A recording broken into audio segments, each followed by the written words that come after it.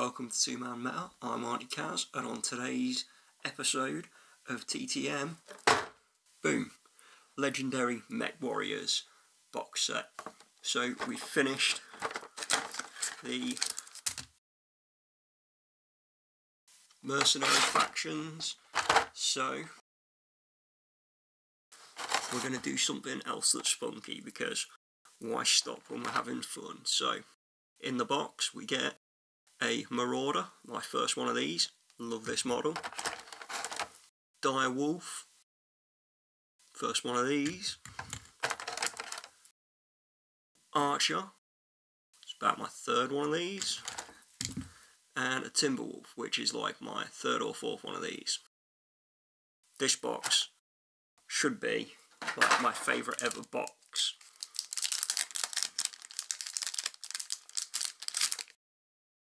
Just because of the mechs inside. Like, I love the Archer, love the Timberwolf, and the Dire Wolf and Marauder are awesome looking as well. So, in this we have, ooh,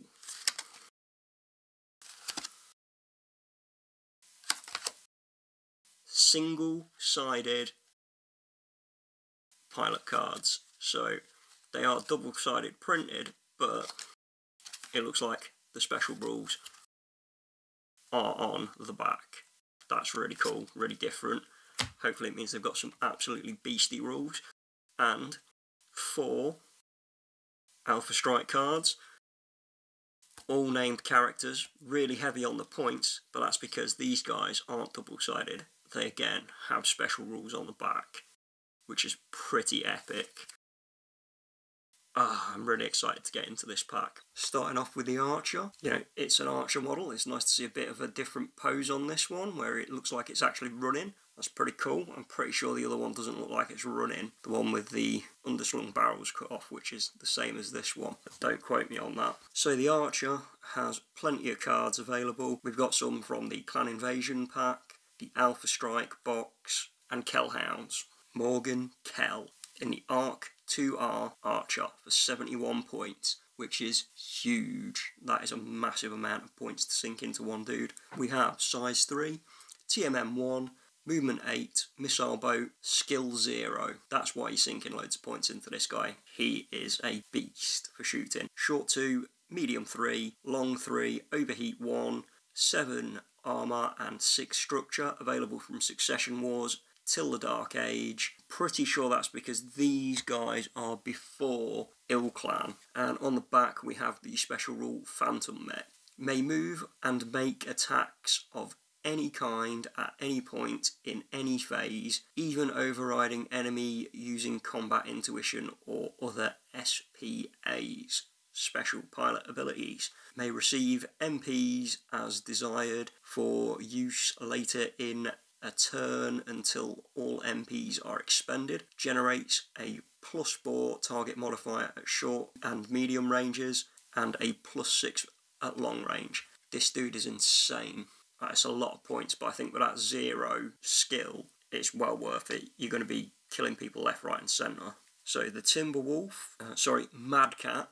We have Mad Cat cards from the Clan Invasion card pack, Kellhounds, Alpha Strike, and the Clan Invasion card pack and the Clan Invasion box. So, Aiden Pride, 81 points, size 3, TMM 2, movement 10, jump 8 on a Mad Cat. That's amazing. I have to run this guy. Missile boat, skill 1, again, it's insane. Short 4, medium 4, long 4. I've seen better numbers on a Mad Cat before, but with jump, I don't care that it's not like putting out 1,000,000 dice at short range. 8 armour and 4 structure. It's pretty beefy. Available from Succession Wars to Clan Invasion. And then on the back we have Combat Intuition. If this unit side wins initiative, the unit whose pilot who has this SPA can move and resolve all of its attacks during the movement phase, applying all the damage effects immediately before any targets can act. This ability can only be used once every 3 turns. Now, Combat Intuition, if you shoot somebody before they've moved, do they get TMM? Because they don't have a TMM on them from the previous turn. because you take the dice off at the end of the turn. So do they count as 0 TMM? If so, that's like devastating.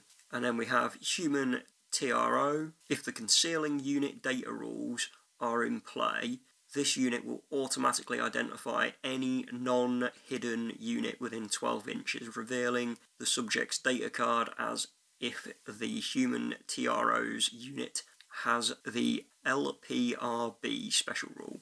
This ability applies even if the human TRO's unit does not have an active probe of any kind, but it does not confer the ability to reveal hidden units. In addition, the human TRO may look for a weak spot in the target unit once per game. The use of this ability must be declared before rolling to hit. If the attack hits, the attacker may roll once on determining the critical hit table, in addition to any such rolls required for any other reason. So that's cool. So the way I read that is, if you hit, you get an auto crit once per game. But if you rolled a double 6, which would crit, it says for any other reason. So you could triple crit off this guy. You can use his ability, crit, 1 in 36 chance that it then crits anyway, and then there's the possibility that you hit structure and crit again. So this guy, pretty crazy. I'm not feeling the human TRO on the hidden because I don't play hidden rules, but other than that, seems pretty awesome. Moving on, we have the Marauder. I'm really glad to get my hands on one of these guys at long last. I really love this model. I love, the cockpit and torso aren't humanoid. It's got the chicken legs. It's got those gun fist arms that I like, and a huge cannon on the back. It's just a beautiful model. I love this guy. I can't wait to start fielding him. Has cards in the Clan Invasion pack, but what we are looking for is Grayson Carlisle, so I'm looking forward to running this. 56 points, the Mad 3R Marauder. Size 3, TMM 1, Movement 8, Sniper, Skill 1, Short 2, Medium 3, Long 3, Overheat 1, 6 Armour and 6 Structure. From Succession Wars till Civil War.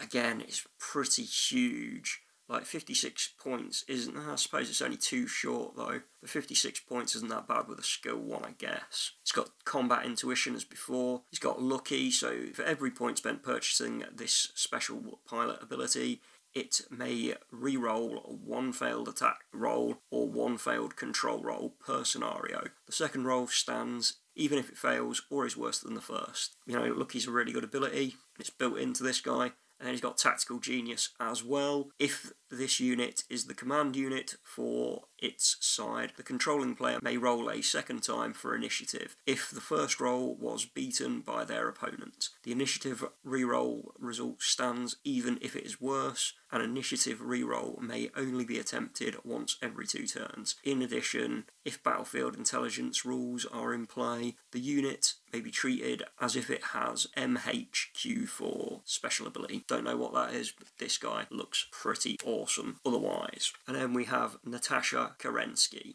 Direwolf Widowmaker. I love this model. Size 4, TMM 1, Movement 6, Juggernaut. Short 7, Medium 7, Long 6 is a beast. Overheat 3 as well is insane. 10 armour is just nuts. And 5 structure. Available from Succession Wars till Clan Invasion. 107 points. Absolute beast. But that is going to take such a big part of your points. We have Demoralizer. Every unit that comes within 6 inches of this unit using the SPA must roll 2d6. If the roll is 8 or less, the enemy unit becomes intimidated. Intimidated units reduce their TMM and move by half and suffer a +1 target number modifier for all rolls made against the Demoralizer. No wonder she's 107 points, she's got everything. Lucky 2, as we saw before, and Iron Will. When forced to make a roll against the intimidating or enraging effects of an opponent using the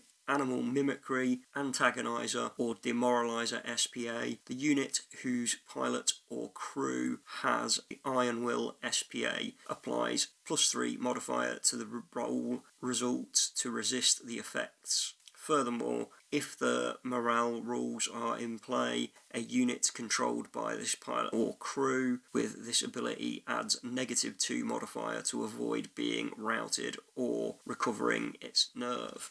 And the model for this, You can see where all that extra armour is. It's awesome. There's a lot of stuff like the Adar and the Nova have this like hunched over body with these forward cockpits and turtle shell backs and arm guns. None of them quite do it for me, but this guy is bigger and it works. It really works for me. I love this model. Like, this pack is just crazy. I absolutely cannot wait to start running some of these guys, because this is just an awesome little box.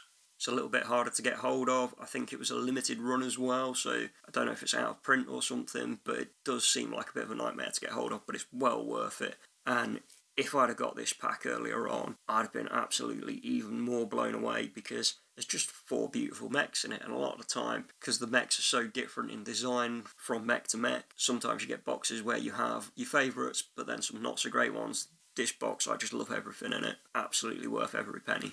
If you enjoyed this episode of TMM Ep, don't forget to like and subscribe to keep up to date with videos every week, and check the link in the description below for links to our social media and for ways to help support the channel. Thank you for watching, and we'll see you next episode.